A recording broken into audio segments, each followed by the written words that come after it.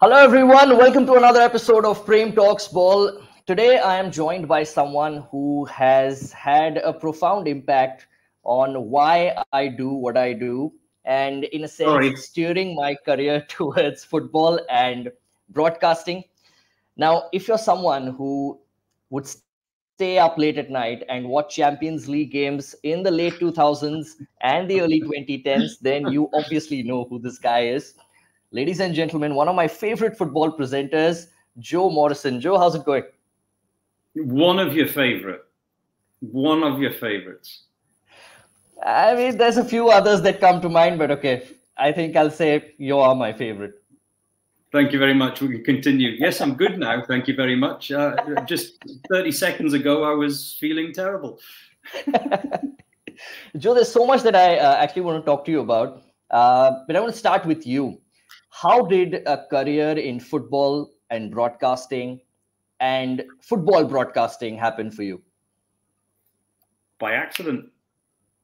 Quite simply by accident. My kind of ambition, if you like, was to be a farmer. That was the top and bottom of it. I used to spend all my holidays at my uncle's farm. It was a hill farm in Scotland, sheep farm. I went to agricultural college, university in Aberdeen, and studied agricultural business management. So it was farming. Then when I came out of university, there was a bit of a crash around the world. This was the early 90s. And there wasn't many jobs going, certainly in the farming industry. And the big thing about agriculture is most farms and farm businesses are handed down father to son. Well, of course, my family didn't actually have a farm. So it's very difficult to get into the business. It's not like 100 years ago where all you needed was one cow and two chickens, you know. So we ended up, my father got actually made redundant, and he used his redundancy money to buy what you would call a corner shop. We call it a newsagent, which, you know, sells newspapers, cigarettes, bars of chocolate, magazines, that kind of thing. And of course, I couldn't get a job. So I worked in the newsagent shop, and a guy used to come in from the BBC. He was a BBC commentator. He used to come in every day and buy his newspapers and his cigarettes, a guy called George Bailey. And we used to chat every morning about sport, usually about football, but predominantly about football. And then one day he said, you know what, you should get involved in this. You should get stuck in. So that's kind of the bridge that got me from farming to broadcast. But it was not my intention. It was not on my wish list. How did presenting happen for you? Because I was looking up and doing some research about you, and what Wikipedia said was because of your charismatic aura, you were fast-tracked into the presenter's seat. Is that correct?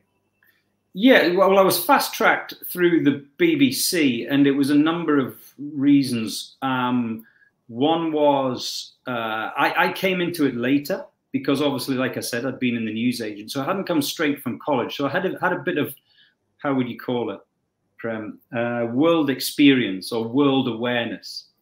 So I wasn't just fresh out of college or fresh out of university. So I think what helped me was, in my broadcast at the beginning, was basically I had been the audience on the other side for a few years. I had been the person sitting in the pub cheering on my team. I'd been a fan.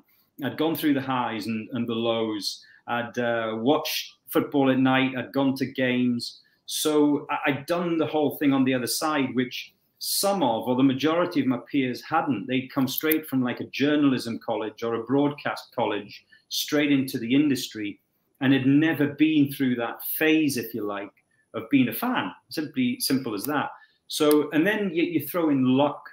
I had a great boss at the BBC, but he lived a distance away. So if there was any ever breaking stories, quite often they were thrown my way to do, because I actually lived, you know, centrally in Newcastle. So, and then, you know, all those moments that everyone has in their life, and in particular their career, you know, you need a bit of luck. So many people say, you know, I made it because I had this ambition. Well, ambition's not enough. Or I had this strategy. Strategy is not enough. Luck is still a huge part of it. So when someone was sick, I just happened to be there and available. And, you know, one of the biggest things in my early career was I worked all of the public holidays because nobody else wanted to. No one else wanted to work Christmas or New Year or Easter or bank holidays, as they call them in the UK, you know, public holidays. So if you're talking about going from there to sort of television, you put that foundation in very, very quickly, which was a radio foundation. And then you start TV reporting, but you start TV reporting for the very same reasons. Someone's off sick, there's a breaking story, it's a public holiday, whatever the case may be. Right place, right time. Right place, right time. And that was certainly the case when I became an anchor for the Premier League. It was, I came to Dubai on a mid-season break with Newcastle United, who I was with at the time, working for at the time, the club, and met a producer, an executive producer, who said the very next season they were starting English language broadcast of the Premier League in the Middle East, which had never been done before. So, like, yes, right place, right time, absolutely. I could never say that it was because of, Wikipedia might say it's because of charisma, but I would say that needs to be changed to luck. Maybe charisma is luck, I don't know.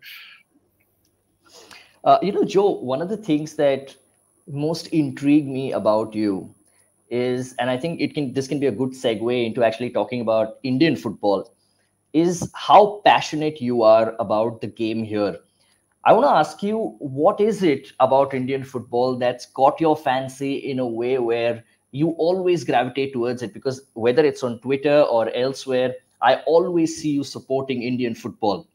What is it about the game here that makes you, want to constantly keep in touch? It's a great question, and it's a question I get asked often. And I think first and foremost, it's my love for Indian football is my love for the players in particular. I don't have a particular affiliation to the national team because it's not my national team. I'm obviously English. I don't have a particular affiliation towards any particular club in India because it's not my club. My club is Newcastle United. So it's not about that, but it's about the players, because I have followed Indian football since when a good 15 years, if not the Bob Houghton days. So is that 15 years? Probably more than 15 years. It might be about 17 years. And I've seen Indian players in particular, and this is why I say the players are important to me. I've seen them go through so many incarnations of the same shit, the same lack of care, lack of respect from the general public, lack of finance, lack of support, lack of infrastructure. I've seen the same thing from the Bob Houghton days. Nothing's really changed. So, and the reason that I'm probably passionate about India more so than anywhere else is because they have the ingredients. And the ingredients are, number one, you need numbers in terms of your supporter base. Well, 1.4 billion, even if you take 1% of 1.4 billion as your supporter base, that's a lot of support, right? India, I think, is ranked, is it second or third in the world in terms of number of billionaires in the country? So you've got the money. And then when you factor in that previously mentioned 1.4 billion people, out of that 1.4 billion, there must be, as you and I are talking right now, 11 Messis in India. There must be. It's just it's a numbers game. That's all it is. It's just a numbers game. And India has those numbers, which is why I also flip the coin and say that's the reason I'm not interested in some Pacific Islands football association or football landscape is a better way of putting it. Why? Because the population of that Pacific Island is a couple of 100,000. You take out old people and babies and toddlers out of that couple 100,000, you're now down to 150,000. You take out women who are of not of, let's say, athletic age. So now you're down to 100 or 100 or 75,000. And then you take out of it guys that don't care, they're not passionate about the game. Now you're down to 25,000. So you've got to get the best 11 players out of a pool of 25,000. And that 25,000 probably don't even care about the sport. So you see what I'm saying? It's a numbers game. That's why I see the potential, I think, Prem, is the answer to your question. And it infuriates me that they're not maximizing their potential. You mentioned that nothing much has really changed since the time that you started watching. Can you put a finger on in about the 15-20 years that you've kept an eye on Indian football? Where are we progressing? Where are we regressing? I'm sure there's some good stuff that is happening. And what are we most deficient in still? Progress is probably the marketing and broadcast of it, because I was involved, like I said, in Indian football years back, and you'd be lucky if you got the Calcutta Derby broadcast, maybe a few of the games. They went through spells. There were times when DD Sports and stuff like that maybe did it for a season, but it was always dipping in and out. There was never any consistency. Now there's a relative consistency that not only the top flight is broadcast every game, but the tiers below that are broadcast as well. So that's the positive. The match day experience is getting better. It still could be improved, but it's certainly getting better. And so the ISL primarily. The ISL primarily, but the I-League as well. Certain clubs are doing a lot better in the I-League. And the reason I say that is because you're starting to see a lot more women and young girls attending football matches, which would never have been the case 20 years ago. They just wouldn't have felt safe. So that's an improvement. The things that are going backwards is still youth development. So you go years back and nobody was even looking for talent. No one. It was just literally, if someone by accident landed in the right place at the right time, it happened. But otherwise, no one was scouting for talent. Now they're scouting for talent. Well, that's progress. But the problem is, once they found that talent, there's no pathway for them. That's the problem. So they are falling off the edge of cliffs because there's not enough competitive action at junior league level. And I'm talking about sort of under 16 levels and above. You might get a bit of state action, but there's no real infrastructure in terms of the development of youth. And you need competitive action. You can't just coach kids and expect them to become the next Leo Messi if they're not getting competitive action to put what they're being coached into practice. So they're still miles behind in terms of youth development. And when I say miles behind, I mean like light years away, galaxies away from where the rest of the world is. And here's the thing, here's the kicker. Every time someone pops their head up from whatever organization, whether it's FDSL, whether it's the AIFF, and says, we're making progress, I keep repeating my reply, which is, so's the rest of the world. You're not progressing fast enough.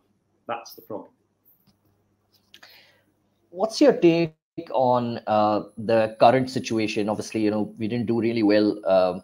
Well, that's an understatement, actually, to be honest, at the Asian Cup. We actually had a pretty good 2023. And I know, the 3 tournaments that we won were relatively less competitive. And we've won them before as well with the Intercontinental Cup, the SAF Cup. But we also beat Kuwait in the first World Cup qualifiers. And, it was actually looking extremely promising at the time. I'm not going to lie, as an Indian football fan. But then the showing at the Asian Cup was extremely forgettable. And then I actually thought that the 2 games that recently happened against Afghanistan were just what the doctor ordered for India to just start winning again. It was a 6-point fixture. It wasn't a 3-point fixture. And I just thought, okay, this has to be 6 points in the pocket. And the 2027 Asian Cup gets guaranteed if we reach the 3rd round of the World Cup qualifiers, which we've never done before, by the way, which the coach has promised. But now that looks like it's in jeopardy. Where do you see the current situation with the recent performances and fans calling for Steve match out, and Chetri, probably our best player for several years, on the verge of, at the tail end of his career? Where do you see the immediate solution, if you like, for Indian football? The solution? Well, first of all, let's quickly go back before we go forward. When people say they weren't happy with the showing at the Asian Cup or the Afghani games, what are you referring to in particular? In fact, I'll ask you the question first. What are you referring to in particular when you say the poor performance at the Asian Cup? So I think that the first, if you had to pick out one thing, Prem, what was poor? Just one thing. What disappointed you the most? I think we underperformed in terms of what I know we are capable of, and fans know what we're capable of. So I'll give you an example. In the first game, so we played Australia first, and then Uzbekistan, and then Syria. So, and it was a tough group, mind you. So Australia was the highest ranked team, and then Uzbekistan, and then Syria. So against Australia, if you watch the first half, look, nobody, and I think all Indian football fans would also agree, we didn't expect to get anything out of the Australia game. It would have literally, a national holiday would have been declared if we even got a draw in that particular game, just because of the difference in quality. We know that, but still excited, big occasion, and we were actually doing pretty well. Obviously, you're not going to play them out of the park. They will keep the ball, but defensively we kept a solid shape. And after that, okay, Australia got a chance. It was always going to happen. They won the game 2-0. But then after that, we thought against Uzbekistan, if this is what we can do against Australia, let's show the same bravery. Let's show the same courage against a lower ranked team than Australia. Surely we can do better. But we lost that game by 4-0. And then against Syria, who were closest to our ranking, who were, I think, 91st at the time, and we were around 99. Now I think we've dropped to like 122, but let's not talk about that. Against Syria, it was just a no-show. It was like, it didn't look like a team. It just, the players looked like they, I mean, I never like to pull up the players, but it certainly felt like they're not motivated enough to give their best, and that just continued in the two Afghanistan games, where it just felt like nobody really, they were just playing as an obligation. So here's my take on it. First of all, what was your expectation, and what were in general, what were the fans' expectations of the Asian Cup? Now, my expectation, and I'm being honest here, was that they would not get out of the group. I didn't think at any point before Neither or during, and I went to all three games, that they would get out of the group. But I did have an expectation that they would score goals in some, if not all, of the games.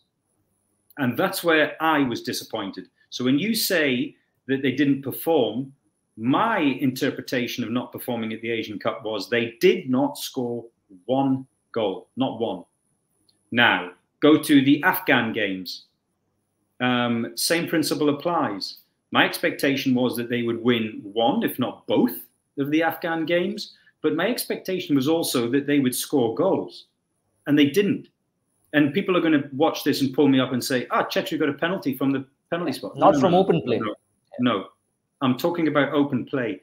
Because penalties, quite often, not always, but they certainly were in this case, were gifted goals. Amiri's stupid handball, and it really was a ridiculous handball, gifted India the opportunity from the penalty spot. And credit to Sunil Chetri, the penalty still has to be scored. Penalties are always pressure kicks, but they're gifts. So again, we are now 5 games into 2024 and India have not scored a goal. So when you say to me, what's the problem? There's your problem. And why are they not scoring goals? Well, first and foremost, a coach will live or die on the selection of his first 11. And I'm not sure Stimac has got that correct. In all 3 games in the Asian Cup, in both the Afghan games, they have carried 2 players, in my opinion. And you will never win a game if you're carrying 2 players that aren't contributing to the side. Offensively or defensively, doesn't matter which. Did you want to say who those players were? Yeah. Manveer Singh and Nikhil Pujari. Yeah. You don't think they were good enough, or certainly not the informed players to be picked for the occasion? You certainly the Asian Cup, and you pointed out about how well India had done in last summer's series. Now, here's the difference. Last summer's series were friendlies. Yeah. Tell me, where's the pressure? Where is the pressure? Because, look, I worked for Newcastle United. I did 17 years of Champions League. But in particular, my time at Newcastle United, I saw come through the doors of that club so many talented boys. So many over the years that I was there. But you know what the fundamental difference between those who I could reel off the names and you've heard of them and you know who they are, and the names that I could reel off to you that you've never heard of and they've disappeared into the ether, was just mentality under pressure. Whether it's the pressure of performing in a trial, you've got 1 week to show that you deserve to stay here, 2 weeks to show that you deserve to stay here, a week to show that you deserve to play at this level. A lot of people don't know, but certainly in English football, many juniors, many academy players are only given 1-year contracts, and they get told around about Easter time, around about now, whether they're going to be kept for the following season and going to get another contract. Like, that's pressure. People think that there's a lot of juniors in football get like 3-year or 4-year or 5-year deals like seniors do. It's not true. It doesn't happen. So, well, it might happen on the odd occasion when a Messi comes along, but very rarely does it happen, because actually there's FIFA rules as well about the length of contracts for youth players. So I digress. It's pressure. Can you handle the pressure? And all of a sudden, we saw in the Asian Cup players that were put under pressure for the very first time, because obviously there was a lot of younger players who weren't at the last Asian Cup, which was here in the UAE 5 years ago. So as soon as they put under pressure, didn't perform. It's as simple as that. And I would never have them anywhere near the first team squad again because of what I saw in the Asian Cup. Now, there were certain players who didn't perform in the first game against Australia because it was their first high-pressure match. But then they got better as the tournament went on. You know, they become more settled and got into the rhythm and the speed and the tempo of the game. So it didn't, you know, there weren't bad players. That just the occasion got to them a little bit at the beginning. So, and then you walk from that into Afghan home and away, and again, pressure. You know, Afghanistan are not a better team than India individually or technically.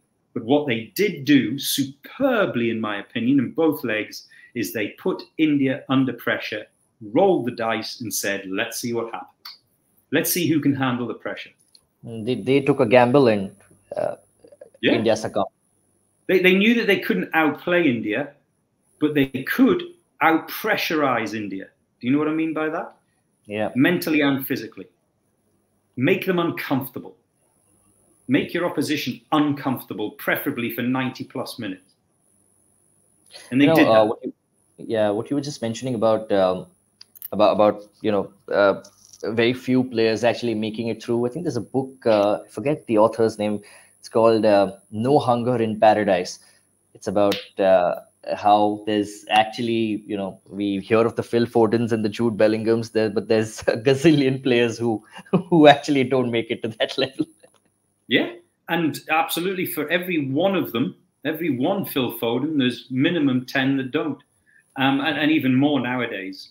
And you know, I think hunger and desire comes with a certain personality trait. And you and I were talking off air before this. It's like, how badly do you want it? You know?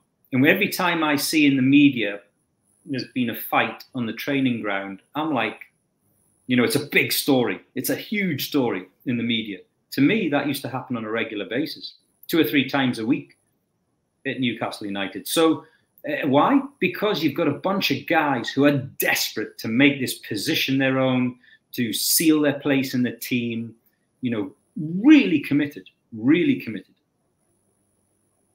Yeah. Who are the players that actually impressed you? I'll tell you, I mean, I'll go first if you don't mind. Anwar Ali, I'm sure you know of Anwar. He is, I think, the future for the next 10 years. And I think the combination that we have now at centre half with Sandesh Shingan, who's, you know, an experienced veteran now in Indian football, and a youngster like Anwar Ali, I actually really like that. In fact, like you mentioned, there aren't too many players who played in this Asian Cup who were there previously in 2019. It's a relatively young team, but it's also a good mix of youth and experience. So the likes of like Naurem Mahesh and Liston Colasso and Sahal, Anwar, Apuya. Apuya is also, I think, one of the very few players in Indian football whose touch is actually, okay, can I say it? I'm just going to say it. Whose touch is actually like a footballer should be. Okay. And that's, you know, one place that I really think that we are extremely poor at. We'd at least be scoring. We definitely would have scored at the Asian Cup. Our first touch always lets us down, and if our first touch lets us down, then I mean, you're not going to make any progress on the pitch, right? But anyway, coming, I mean, give me your 2 cents on that, but also tell me who are the players that yeah, you like watching. So there was two players that stood out for me at the Asian Cup. If you're referring to the Asian Cup, there's two players that stood out for me, and one of them has stood out for me for years. And I still bang my head off the wall wondering why is this guy not automatic starter in every single game? And we're only referring to international level here, by the way. I'm not talking about Indian Super League or whatever the case may be. Yeah. And that is Tapa. And the reason I talk about Ani Tapa is because I have now seen him in so many international games where the team has been on the back foot and not playing well. And as an outlet, he's the only guy on the ball who can take it and play it under pressure or hold it under pressure. The only one. And you talk about Apuya. Apuya didn't live up to his billing in the Asian Cup, in my opinion. Was he bad? No. He wasn't bad. No, he wasn't bad at all, Apuya. But he wasn't the level that he was in Indian football. So that's the case with all players, right? Because the level of the quality of football that they're playing in the ISL, and when you face the likes of Australia, you spoke about the pressure and just the level. It's difficult to contend. The thing is, the level is not that great in Indian football. Plus, as well, you have alongside you foreigners who are well-schooled. They might not be the best foreigners in the world, but they're certainly well-schooled and they're very, very capable at doing the basics right. So some of these players can hide when a game sort of maybe goes against you, or you're on the back foot. Now, the other player was Deepak Tangri, who really, really impressed me. And especially in the game against Australia. You couldn't get a bigger, tougher game to make your debut in, and he didn't sink. And I thought he would sink. You know, when I saw him named on the team sheet, I was like, ooh, wow, this is a big call. And he just held his own. There was an instant where he went toe-to-toe with one of the Australian players. I think it was Irvin. Was it Irvin? But basically just said to him, like, I can't read lips, Prem, but it sounded to me like he was saying to the Aussie player, go fuck yourself. For a young boy making his debut, that's exactly what I want to see. Because what it tells me is, number one, he's mentally tough. Number two, the occasion hasn't got to him. Number three, he isn't giving undue respect to players, and in particular the one individual that he went toe-to-toe with, or the team that are ranked above him. There's no doubt that player is better than Deepak Tangri. There's no doubt that Australia is better than India. But he didn't care about that. For those 90 minutes, I don't care who you are, what your name is, how good you are. It's like, it's you and me here right now. Let's go. You know, as we would say in England, let's go in the car park right now and sort this out. You know, it was literally that kind of thing. So those were the two that impressed me. And I saw it in 2019 when Tapa was dropped for the final game against Bahrain. They could not alleviate pressure, and it was just a matter of time before Bahrain got the goal. And then I saw it again in Syria game. Could not alleviate pressure. Didn't start Tapa, couldn't alleviate pressure. Didn't have anyone in midfield that can control the midfield or control the ball under pressure. And guess what happened? The game that, as you pointed out, maybe they should have done better, and I think they should have done better against Syria in comparison to the other two games, they failed. I don't understand that. I literally don't understand that. And more so, if you think that Tapa is an offensive and creative player, yes, I get that. But Sahal has been carrying injury. So, like, you know, if you say, look, it's either Sahal or it's Tapa, I can get that argument. I understand why someone would have that debate. But one of them was injured, was carrying injury. So now it's not a debate. He's got to start. Now, I was just talking to a Mohan Bagan fan the other day, and he was actually telling me that one of the reasons that Thapa is probably not first choice, certainly wasn't in recent times, is because he's not having a great domestic season. That's probably so. Uh, I'm honestly, I disagree with you a little bit. I don't necessarily, even in the second game against Afghanistan, I didn't really see what the hype has been actually about Thapa. And like you said about Apuya, he's not lived up to the billing. I He actually didn't. think He same didn't. with He Thapa. didn't start the second game in Afghanistan. He came Yeah, on. he came on. He came on in the second half. Right. So I'll tell you now that unless you're one of the elite players in the world, to come on in a game where you're on the back foot, irrespective of the scoreline, to come on in a game where you're under But pressure on the against back Afghanistan, Joe.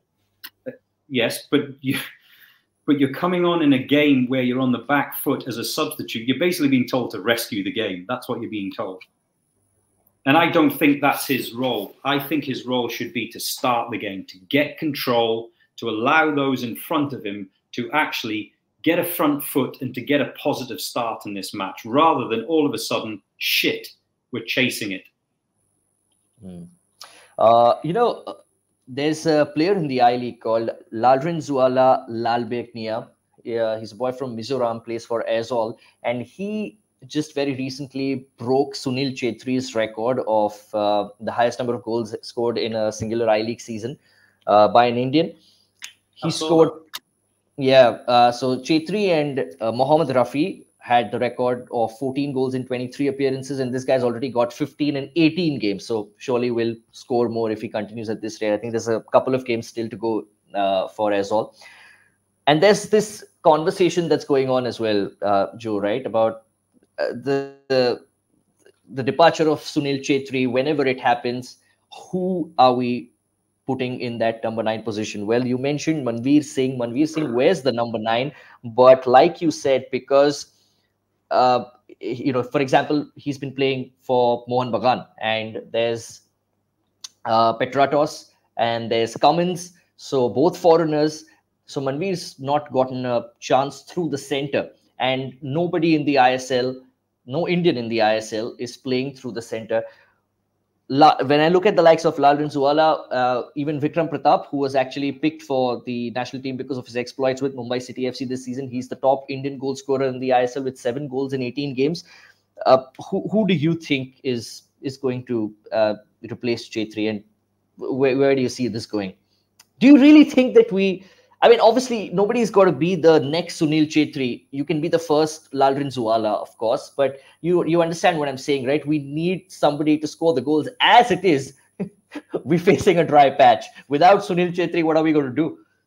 Well, first of all, look, out of due respect, congratulations to Zuala for breaking Chetri's I-League record. First of all, Chetri scored that when I-League was the top flight in the top division, so you're not comparing apples with apples, number one. Number two is it doesn't excite me, doesn't bother me, doesn't get me out my seat. Why? Because he scored one more than Chetri did when the I-League is not the top flight and there's just a few games left. Now, if he'd banged in 30, 40 goals this season, that would make me sit up and take notice. That's an outrageous number. It's an outrageous number. And as well, it tells me that this guy should not be playing at this level, i.e. in the I-League, because that's just too many goals for that level. He should be immediately pumped up a level to the ISL. And if he's still banging in 20, 30 goals in the ISL, then that's when you start to say, this guy's got to leave the country. It's as simple as that. And to put it in perspective, Messi was playing under 11s at 9 years old. He was playing under 13s at 10 and 11 years old. You understand what I'm saying? It's like, and this is organized football I'm talking about, not just on the street. So anyone who's any good should immediately be being pushed through the ranks, pushed up through the ranks.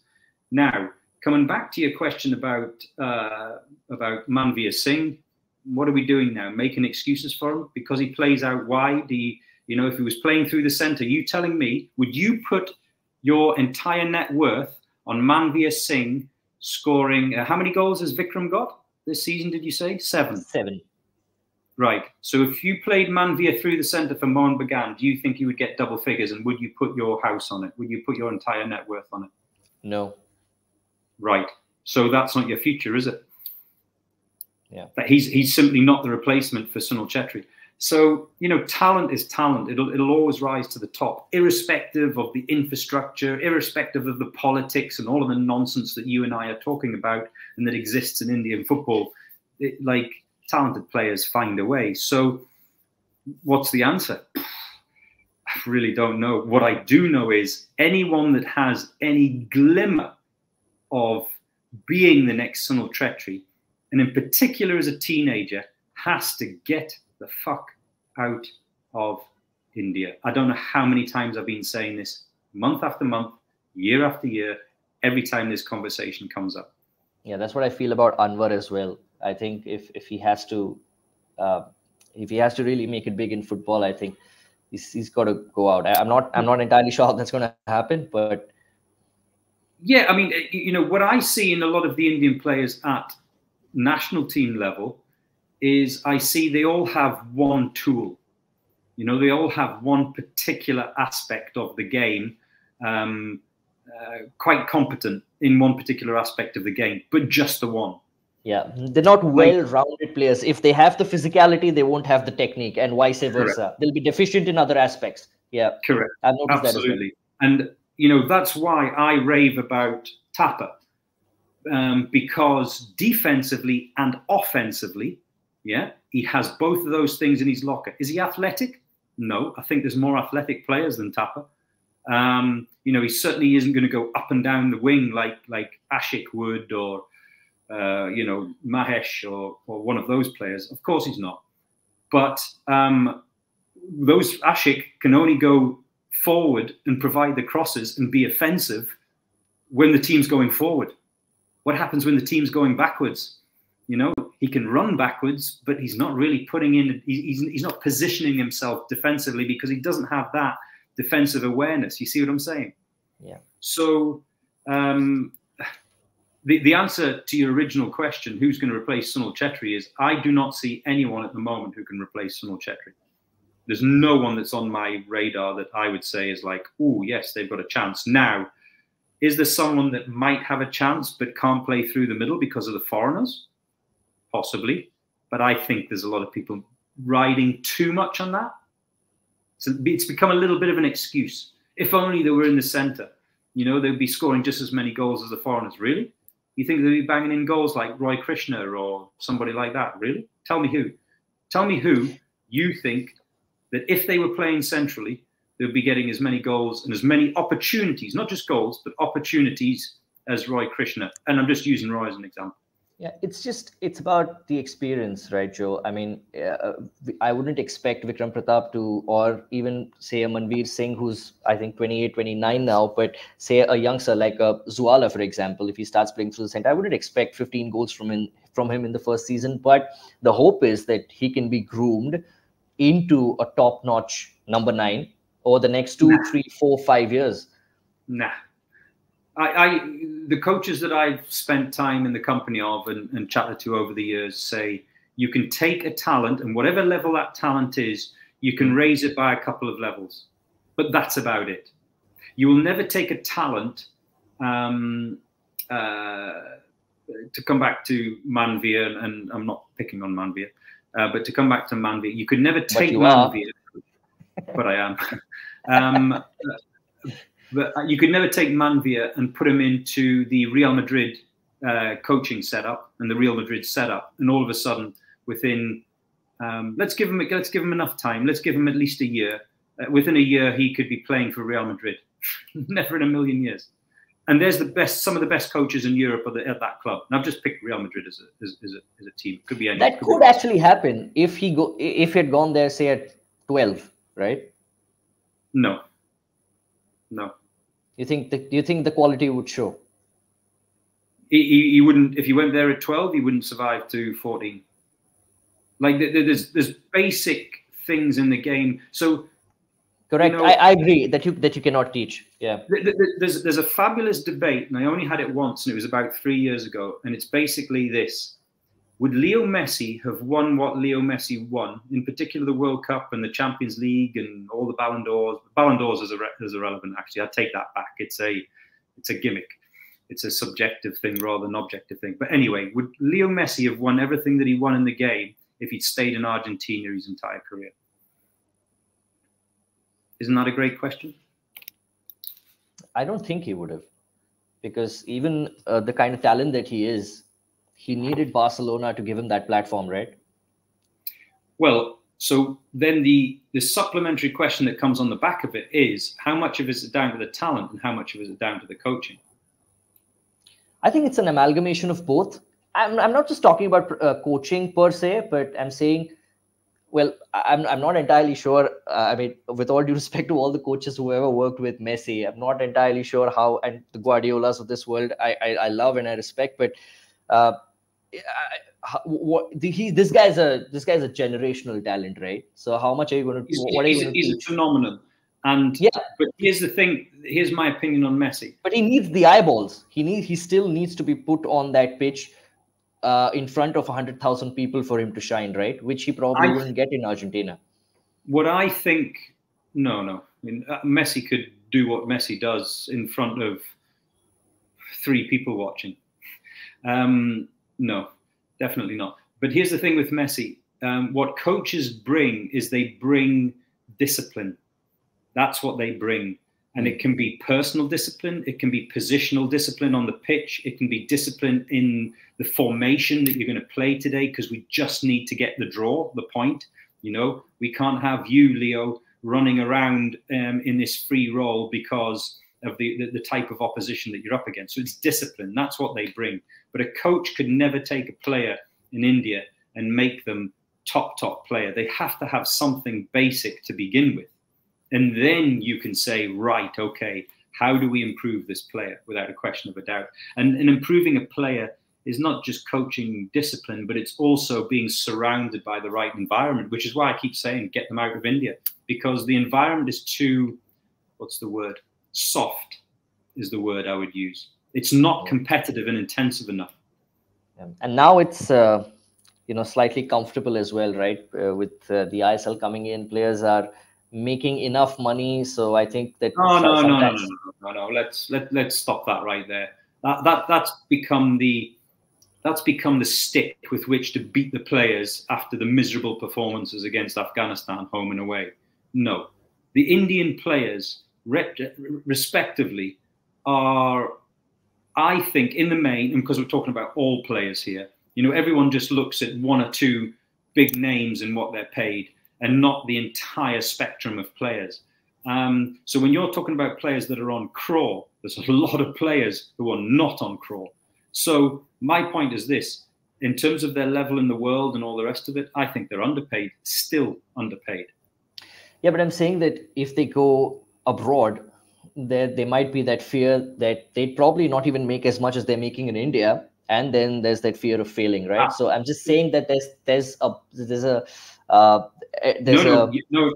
could get into that bubble, right? You make a very good point, but you make the correct point, but with the wrong parameters. So people say to me, like, they won't go abroad because they'll get half of what they get paid in India. And I say, okay, so what are they getting paid in India and how old are they? And then the examples that come back are players that are in their mid-20s, 25, 26, 30, whatever, who are going to go to Europe. And yes, they would get half what they get paid in India because they've got to prove themselves. But if you went at 18 or 17 or 16 out of the country, you're going to get paid comparable with India and probably more. It would depend on country and it would depend on tax, but it would be comparable. So don't come to me with this. If they went outside of India, they would get paid less. No. What they might do is to initially establish themselves, they might get paid less. But when a coach comes along and goes, wow, this is the Indian Messi, do you think they're going to keep him on a 5-year contract for 30 lakh at some 3rd division team in Europe? If he's really that good, he'll bounce up the rankings of contracts and therefore remuneration within 1, 2, 3 years maximum. Yeah. No, at 18, I agree. At 18, it's a different ballgame altogether. I meant more like, what Jingan did a couple of seasons ago. I meant like that sort of thing, where you've already kind of had a few playing years under your belt here in India, and then now you're trying to try your luck abroad. I was actually speaking of that sort of a scenario. No, yeah, and I totally understand where you're coming from, because many of the fans come from the same angle, and it's an actual incorrect angle. And what my point to you is, what you just said moments ago is exactly what's wrong with it, which is the amount of times I see written in the media or I hear come out the mouths of fans in India is they want to try their luck. What do you mean try your luck? I got lucky in my career. It should be a strategy. It should be not try your luck. It's like, we're going to go and do this. We're going to go at the earliest stage you possibly can, and we're going to do it. It's not like, oh, well, like the amount of players that come to me when they're 28, 29 years old and say, can you help me move to Europe? I'm like, it's over. It's finished. If you come to me at 19, you've got a chance. You understand? Don't just do it because you've now put money in the bank and it comes back to the comfort levels again. You're too comfortable, because you'll get to Europe, you'll find out it's really difficult, and you'll go home because you realize that, you don't have the hunger for it. Yeah. You're not willing to fight for it. Would be. And I'll give you a prime example.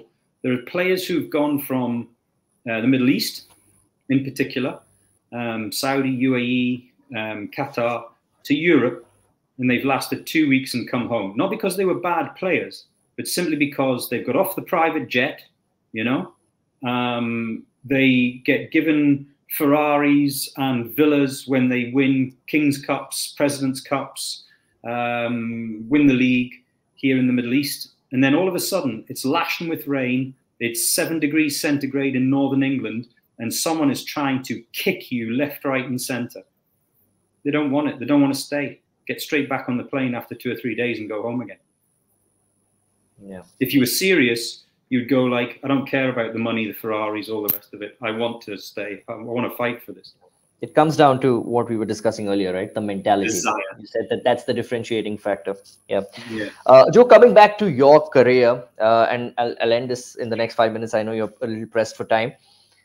Tell me the best moment of your career. I mean, you've been in some really enviable rooms, right? You've spent some time with Sir Bobby Robson, Alan Shearer. I'd love to say Sunil Chetri as well. And according to Wikipedia, you also got an interview with Pele. Is that correct? Yeah, that was at St. James's Park. Yeah, I wouldn't say that was the best moment of my career. That's a really tough question because there are so many. I mean, give me your top three. Top three, okay. In no order, by the way. So I literally couldn't put one as third, one is second, one is first. So one would be the first World Cup show, FIFA World Cup show I did in 2014, because obviously I wasn't selected to do the World Cup initially. And Gaurav Kapoor was, and Gaurav is a nice guy, I've got no doubt, but he's renowned for his cricketing understanding and prowess.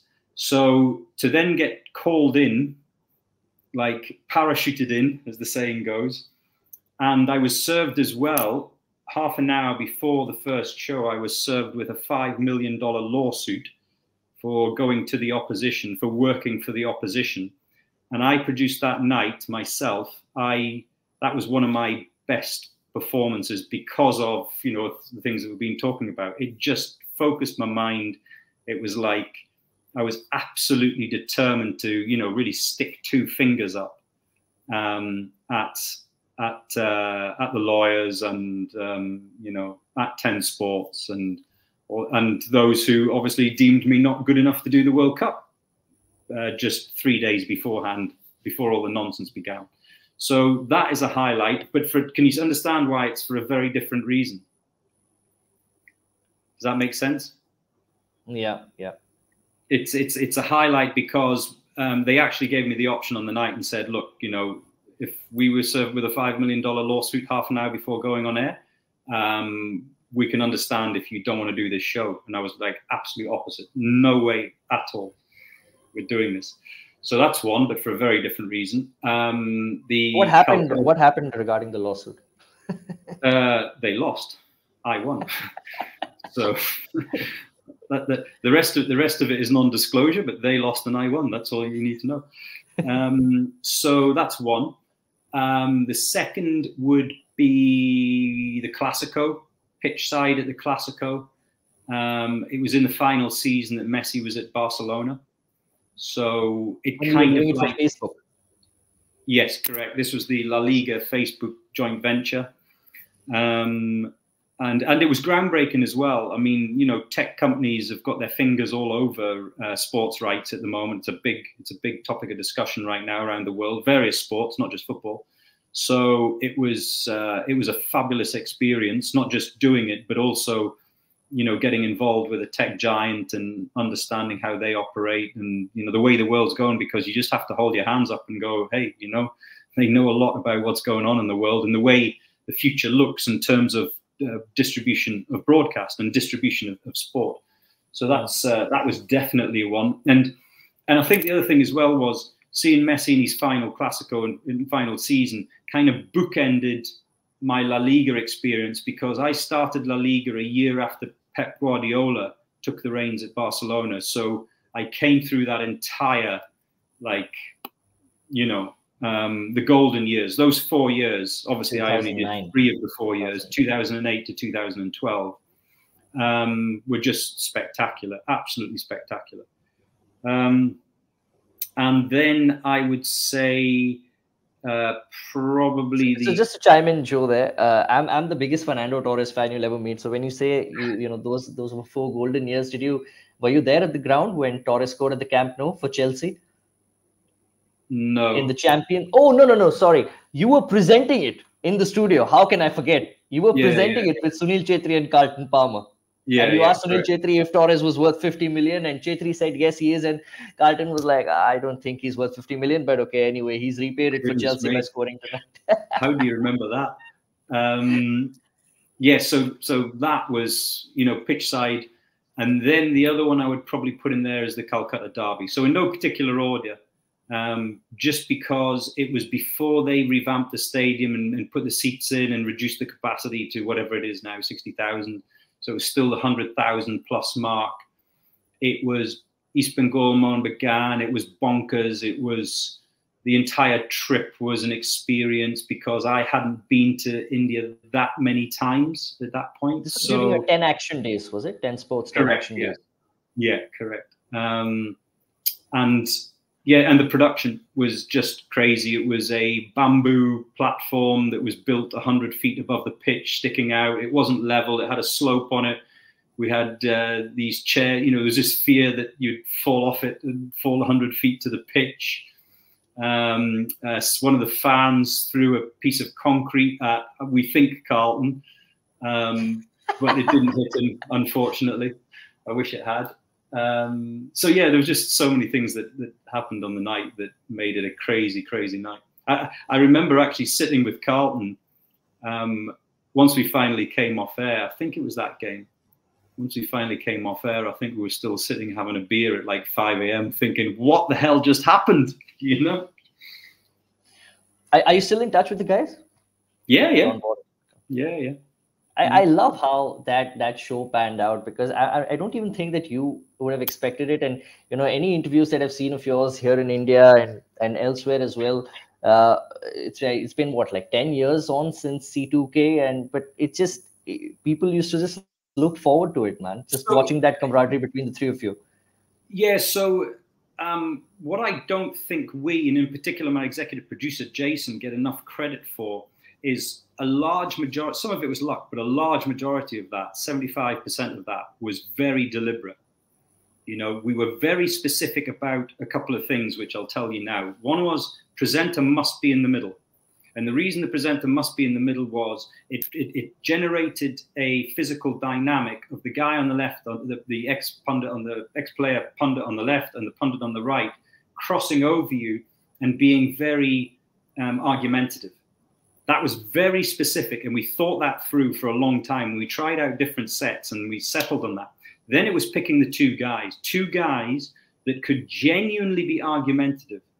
And Budgie and Carlton were that. They weren't putting it on. It wasn't hand up. They would argue in the green room before.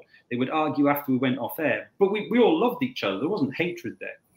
And then the other element was, I don't know if you remember, we brought Twitter into the format.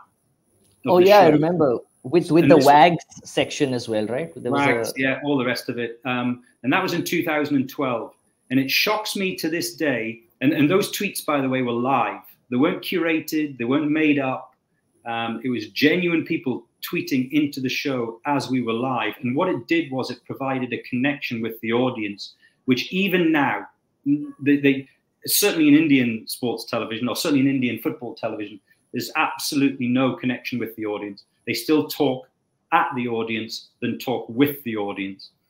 And so those were a few key elements that were planned and deliberate and not accidental.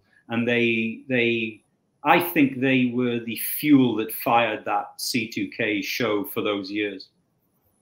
I don't share. I mean, you tell me, Prem, you're on the ground there. You know more than me. You're the one who watches Indian football television nowadays. I don't hear the noise of people staying up late and watching pre-shows and halftime shows. There isn't. I think most people, including myself, would tune in for the games most of the time.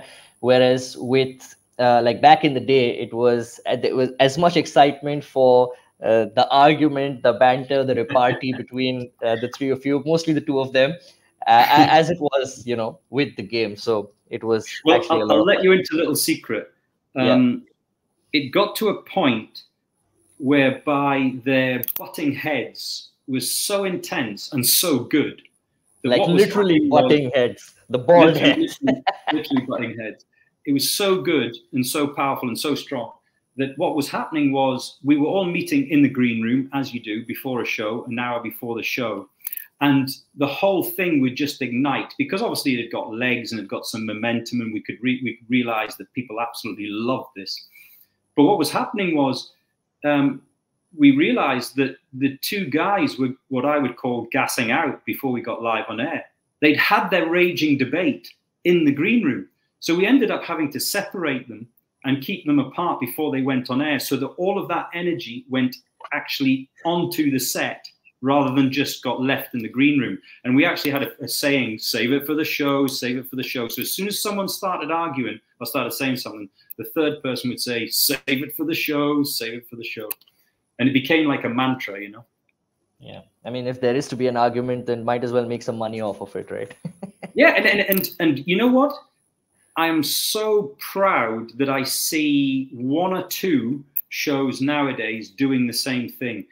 People are talking about CBS Galazzo, Kate Abdo, Mika Richards, Thierry Henry. I don't know if you've seen the clips on social media. Yeah, of course. The ingredients are exactly the same. Exactly the same. You tell me Mika Richards' career, what's he famous for? But he's a fabulously colorful character, a fabulously energized.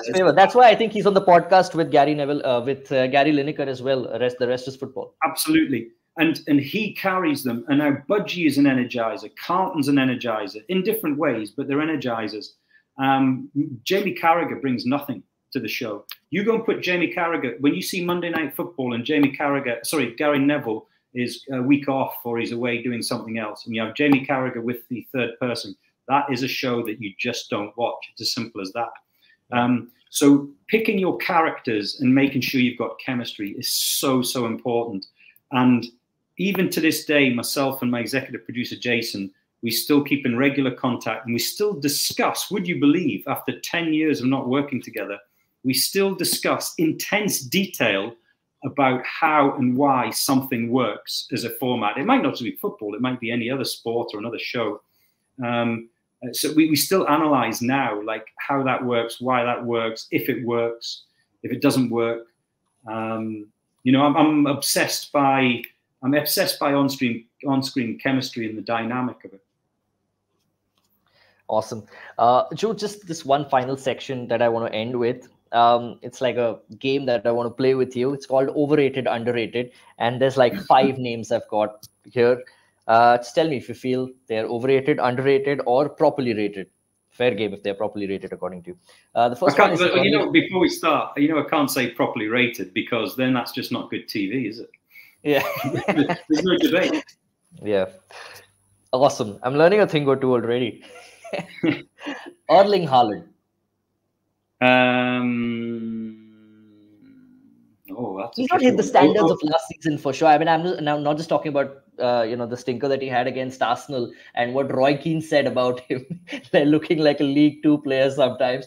I don't think he's that, but I think his overall gameplay is not. I'd any day pick somebody like an Mbappe or even a Harry Kane over him because of the all-round game and performance. I agree. But the thing is, he only cost them 50 million. So maybe is your word. Can we change it to overvalued or undervalued? Yeah, sure. But the rest of the names aren't all players. So. Right. Okay. I mean, look, he's massively undervalued at 50 million for the amount of goals that he's delivered, but he's definitely overrated. He's one of those, it's about athleticism and power. And that doesn't always win you matches, and it doesn't always deliver you that number of goals season after season after season after season. So you see him like being like having the sort of career that say Zlatan Ibrahimovic did, where he scored a lot of goals, obviously, but limited ability. A lot of the times, I felt like Zlatan went missing in the big games, which is probably why he doesn't have a Champions League. Yeah, possibly. That's not a bad comparison. Possibly. Second one, Saudi Pro League. Underrated. You think there's potential there? And I'll tell you why. Because I'm of the older generation whereby you follow your club, no ifs or buts about it, through thick and thin. But the younger generation, all they care about is the stars and the players. So if the Saudi Pro League can continue their momentum to bring the world's top talent, the fans will follow. It's like, how many times have you seen a NASA shirt anywhere in the world outside of Saudi Arabia since Ronaldo arrived? Beckham, when he went to Japan, all of a sudden, Michael Owen, when he went to Japan, they are Michael Owen fans. Beckham, when he went to Real Madrid, all of a sudden they're Real Madrid fans. Yeah. You know what I'm saying? It's like modern fans now, they follow the player, they don't follow the club. So what Saudi's doing is saying, oh, hold on a second. We don't need to build legacy clubs. We just need to get the best players. And what will happen over time is those players will not be, hitting 30 or, well, there's actually quite a few of them that are certainly younger than 30. Look at Jota. Jota is one of the best young players in Europe at the moment, or was, when he was at Celtic. And everyone wanted his signature, and then he ends up going to Saudi. So they've got the money to do it, and they've got the ambition. There's something similar happened with the Chinese Super League, right? Where there was such hype and hoopla around it for a few years. They pumped in so much money, and nothing really came out of it. I mean, the Oscars and a few of the other big name players went there. But here we're talking probably, I mean, Saudi probably has more money, number one. I think, well, look, China had a lot of money as well. But I think the end game is different because Saudi are going to get the World Cup. There's no ifs or buts about that. So now you've got 10 years to build that foundation, whereas China, there was no end game. What's the end game? They were talking about maybe applying for the World Cup in 2050. That's too far away. So there wasn't really a kind of a purpose to it, I don't think. Enough of a purpose to it. Yeah. And there's a joke going on with Ronaldo fans saying that Saudi are the real winners of the 2022 World Cup because they beat the champions. The new Champions League format. I don't know. I'd like to see it for a season first, but I think it's a sticking plaster to the war, and it is a war. It's under the surface, but the war that's now going on in global football to control the game, basically. So you've got the Super League that hasn't gone away, still bubbling in the background. Yeah. No matter what Infantino says, and don't listen to anything he says because he's full of shit. He wants a bigger slice of the club pie. That's what he's after. And he is trying to create his own version of a Super League. Now, at the moment, it looks like it's going to be a 1-month World Cup type tournament with all of the best teams in the world. The best teams from Boca, River Plate, all the way to Real Madrid, Barca, Man United, Liverpool, etc. And I think it's a great idea. but have no doubt that it's a power play, and that's why UEFA have been forced into this position to change their format. But you know what? As you and I both know, Prem, if they don't sort those kickoff times in India, you're never going to grow the UEFA game in India. I still, to this day, don't understand why there's not double kickoff times for every single match round, equal split for every single match day. I don't understand. Yeah, and well, because at the moment it's still highly. If there's how many games are there each night? Is it 10 games? Is it each night? Each night, yeah. Is it 10 fixtures or 8 fixtures in the Champions League? Each match day. Right. Yeah, I think there's 10. Yeah, I think so. I think there's 10, and they're doing like 2 games with an early kickoff, and the other 8, or if it's 8 games, 6, 2 games with the early kickoff and 6 with the late kickoff. I don't understand why it's not 4 and 4 or 5 and 5. I can't remember how many it is. So as far as the competition, yes, it looks like there's going to be more jeopardy, but you know. Not sure. Okay. Indian football. Massively underrated. Actually, Indian football or Indian football players? Indian football as an ecosystem. Underrated. I don't fully understand that question, but underrated. Yeah. Undervalued. Yeah. How about Indian football players? Huge potential. Indian football players, overrated.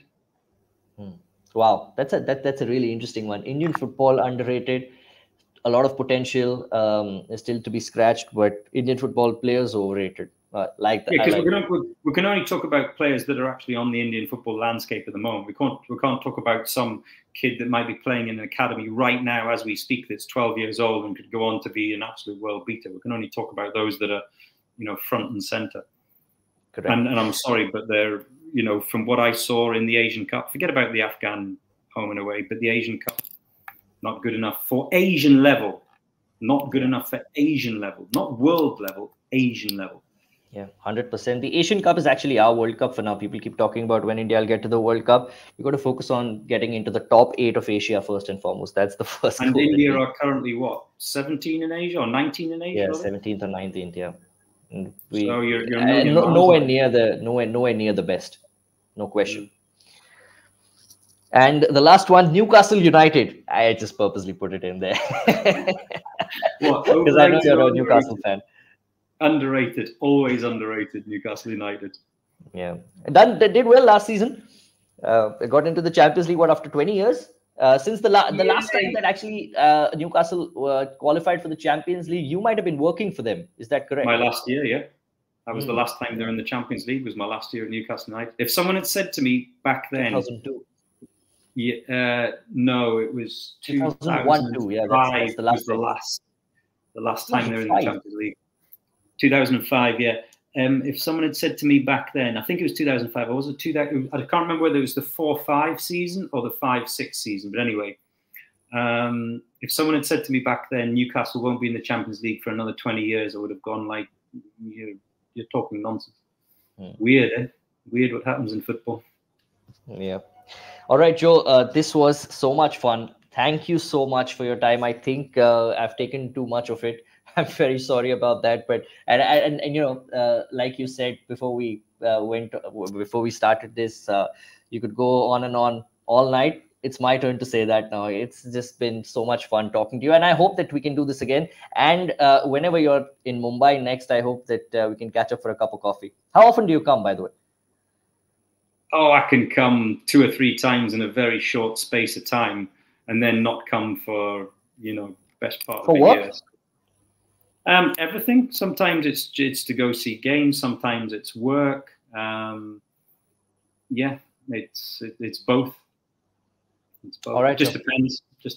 So it's like I love it. I miss it. I love the energy. It's at the end of the day, it's all about energy, and I love the energy. So yeah, it's good. I mean, look, Prem, what you're doing here and all of you content creators is absolutely superb, and you have to keep going. And I know that Sometimes motivation comes from the top, and when the national team's not doing very well and there's not a buzz around football at a national level or a state level or a club level or a league level, that sometimes you can get a bit disheartened. But, you know, it doesn't rain forever, as the saying goes. Right. Thank you so much, Joe. Pleasure. My pleasure.